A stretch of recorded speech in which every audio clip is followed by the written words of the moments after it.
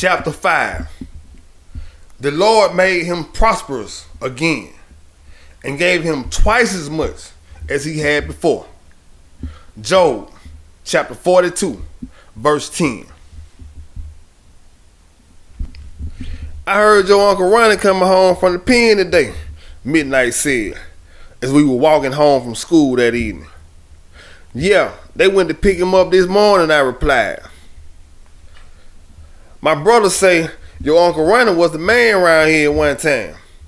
As we talked, we continued to walk the train tracks along with several other groups of kids taking the same path as us. They say he had the whole hood on lock, Midnight added, with the hint of admiration in his voice. We got off the train tracks and were back on the main road that led to our street. During the entire walk home, I listened as Midnight talked about my Uncle Ronnie, who according to Midnight's brothers was the first person they had heard of who had become a millionaire before the age of 18, as Midnight called him. From what Midnight was saying, it seemed to me Uncle Ronnie was something like a legend in the streets, or more like a myth to the many young men and teenage boys who had heard but had never actually met him. We finally made it to 15th Court, and as soon as we walked up the block, I instantly picked Uncle Ronnie out of a crowd of 7 men who would gather on Red's front porch directly across the street from our house. Other than the fact that the other 6 men were all gathered around him, his confident demeanor seemed to demand respect as he stood in the center of the group, puffing on a Black & Mild cigar. Plus, I noticed right away that he held a strong resemblance to Ted's, but he was only a bit taller. Come here, youngster, Red called out to me just as I was about to approach our house. I changed directions and headed toward Red's house, with Midnight close on my heels. When I joined the group of men, which included Uncle Ronnie, Red, 2 of Midnight's brothers, and 3 other much older men who I had never seen before, I was taken aback by how much bigger Uncle Ronnie was up close. He was at least 6'9" and weighed a solid 285 pounds. He had broad shoulders and the kind of frame that could have only come from years of lifting weights in prison. This Ted's oldest boy, the one I've been telling you about, Red was saying to Uncle Ronnie when I walked up. This little nigga here got the heart of a lion, Red added. What's up, youngster? Ronnie said in his deep voice as he reached out and shook my hand. He stared into my eyes for a moment as if he was trying to see something much deeper that could not be seen on the surface. How old are you? He asked without ever breaking eye contact. I just turned 13, I replied. You playing the sports? Asked Ronnie. I told him that I was starting point guard of our school's basketball team and was planning to go to the NBA one day. That brought a slight smile to his face as he looked at Red and commented, straight from middle school to the NBA. Ronnie laughed again, and this time the other men joined in. My young mind did not know if I should be offended or just laugh myself, so I just silently stared back at him with a serious look on my face. So, who is this? He asked, switching his attention to Midnight, who had been silently standing beside me the whole time, looking at Uncle Ronnie with something like hero worship in his eyes. That's my little brother, said Ken, Midnight's older brother. You play ball too? Uncle Ronnie asked Midnight. Nah, I don't play ball. I just ball, replied Midnight in a tone that suggested that he was sure of himself. Yeah, he be balling at my expense, Ken added, which got him as much laughter as I got. I told him, these little niggas growing up too fast now, said Red, as he went into his pocket and pulled out a pack of Newports and shook one from the pack. Just like that little crazy nigga across the street come over here a little while ago asking me if he can borrow a gun. Who you talking about, Blinky? asked Midnight as his facial expression changed quickly. I guess that's what y'all call him, Red answered. I'll be back, said Midnight as he hurried off the porch and took off across the street. I took off behind him just as Red was about to make another comment. Them little niggas want to be gangsters so bad. Ain't no telling what they up to. His last sentence came out slurred, indicating that he had one too many drinks. We made it across the street and knocked on the front door of the old rundown house that Blinky lived in with his mother, who was hardly ever home. It wasn't even a full minute before Blinky came to the door and let us in. What's going on? Asked Midnight as we followed Blinky into the house. I heard you had some kind of run-in with them Smithfield niggas. It ain't nothing I can't handle, Blinky replied. As he talked, his left eye began to twitch and blink involuntarily. Blinky had nerve damage in his left eye from where he'd been shot accidentally in the eye with a BB gun at the age of 7. The injury caused permanent damage to his left eye that caused it to sporadically blink, which is how he got the name Blinky. Ironically, it had been Midnight who had nearly shot the boy's eye out one day as they played with a BB gun. The two of them had been friends a long time, and about a year after the incident, Midnight began calling him Blinky, and the name stuck. But the only thing odd about him was the ever-twitching eye. But aside from that, he was cool to be around and seemed to have a never-ending loyalty to Midnight and vice versa. We followed Blinky to his bedroom as he told us about the incident at school earlier. He said it started when 2 8th graders were arguing in the line in the cafeteria, and one of them bumped into Blinky roughly, almost knocking him down. Though he may have seemed odd or even weird to some other students, as they often teased him, Blinky was by no means one to be pushed around. His imperfections put him at a disadvantage among most of his peers, and he went about as if he had a point to prove. And the fact that he sometimes stuttered, more so when he was upset, didn't help matters any. So as me and Midnight maneuvered around the dirty clothes scattered throughout Blinky's bedroom, he continued telling us what happened. As soon as he finished eating, Blinky left the cafeteria and stopped to use the restroom before heading to his next class. He quickly relieved himself, and when he exited the stall, he realized he was not alone. The same 2 boys who had been arguing and horseplaying in the line just moments ago had joined him and were both staring at him as if they were contemplating his fate. But Blinky was ready and willing to stand his ground with both of them, win or lose, if that's what it came to. But as the 2 boys moved closer to Blinky, he began preparing himself to go into attack mode. But that was when one of the boys lifted his shirt, allowing Blinky to see the butt of the .38 revolver he had concealed.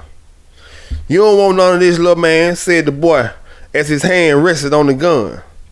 Take your little punk ass to class, said the other boy, as they both left the bathroom laughing.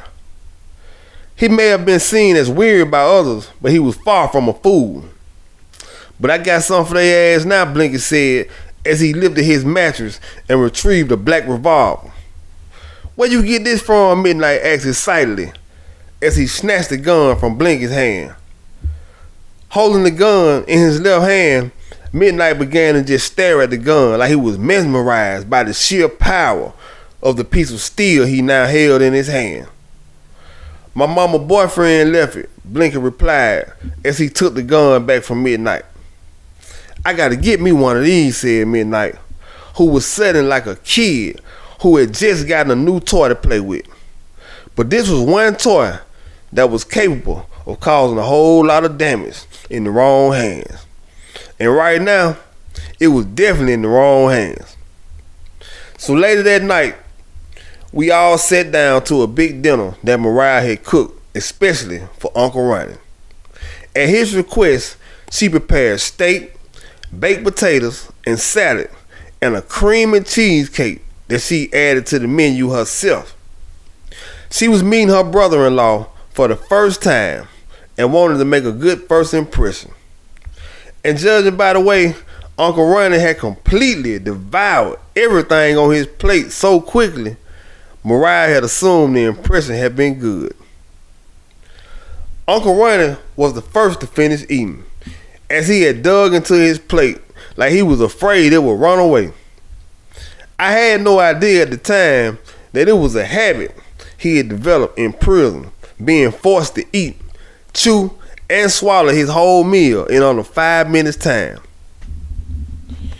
Once everyone was done eating, Mariah began to clear the table, while ordering me and Junior to do the dishes.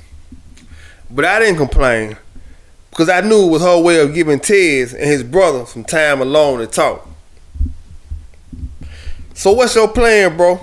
Tez asked his brother once they were alone in the dining room. "I'ma start me a business. Let it keep on building until I get me an empire," Ronnie replied with conviction. "And how you plan to get the money to start this business?" Tez inquired as he fixed his big brother with the look that said, "You know I know you." "I got about a half a meal stashed," Ronnie replied. "So I'ma use that to get started. Money, that's the least of my concern, little bro." "So what kind of business?" Tedness had started a business of his own a few years ago and was doing well. He didn't know a whole lot about business outside of his own, but he was willing to assist his brother in any way he could. "I got a license in barbering, so I may open up a barber shop, but I ain't decided yet." Though Ronnie already knew exactly what he planned to invest in, he chose not to discuss it with his brother while his family was around. In fact, there was a good chance that he would not discuss it with him at all. But now that they were alone, Tez figured now was as good a time as any to broach the subject with his brother that had been eating at him for years. Ever since their mother had passed away a few years ago, Tez had secretly blamed Ronnie for letting her take the fall and go to prison for a bunch of guns and drugs that he knew belonged to Ronnie. This had eaten at Tez for a long time, and his resentment had continued to grow. He'd go visit their mother and walk away heartbroken from seeing her waste away in the women's federal prison. Then he would visit his brother and walk away with mixed feelings at the end of the visit. There was no doubt that Tez loved his big brother, who had been the only family he had left. Being the God-fearing man he was, Tez prayed continuously, asking God for guidance. And then one Sunday, after delivering one of his most powerful sermons, the pastor stopped Tez as he was leaving the church. "So Martez, how's your mom and brother holding up?" asked Reverend Peterson, who had been the pastor of Sardis Baptist Church since Tez was a child attending the church with his aunt. "Mom been kind of sick lately," Tez informed him. "And running, he's still running." Reverend Peterson placed a hand on the younger man's shoulder and looked him in the eye before saying, "The Lord put it on my heart to tell you that life is too short. So whatever you do, be sure to love your family while you still can, and cast aside any difference that may be standing in the way of that love." The pastor's statement hit so close to home that Tez found himself following him into his personal office, where he had let out all his feelings. He held nothing back as he expressed how he had been feeling for so long. "I think when your brother comes home, the two of you should sit and face the issues head on. Talk about it and let God do the rest." That had been Reverend Peterson's advice. And now, as Ted sat at the table with his brother, he figured the sooner the better. "I need to ask you a question, Ronnie," said Ted as he fixed his brother with a serious look. "I always wonder why you let Mom take the fall like that." "All I can tell you, bro, is that things just happen so fast. Ronnie went on to tell his little brother, who had fortunately spent that weekend with their aunt and had been out of harm's way, all the things about that night that he had never been told. Details that had been forever branded in his memory. I gone to take care of some business for Mom early that night, and when I returned to the house a couple hours later, the whole street was blocked with cops and rescue workers.